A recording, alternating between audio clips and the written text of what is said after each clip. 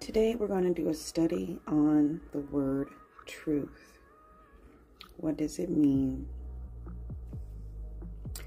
All right, the first time truth is mentioned in the Bible, the word truth in its spelling of truth is Genesis 24:27.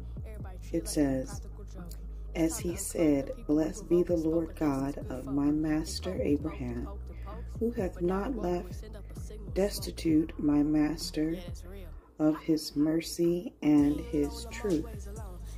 I being in the way, the Lord led me to the house of my master's brethren." What does it mean here the first time that truth is used in this spelling, the way it's spelled here, truth? It means certainty, truth, trustworthiness, assured, establishment, faithful, right, sure, truth,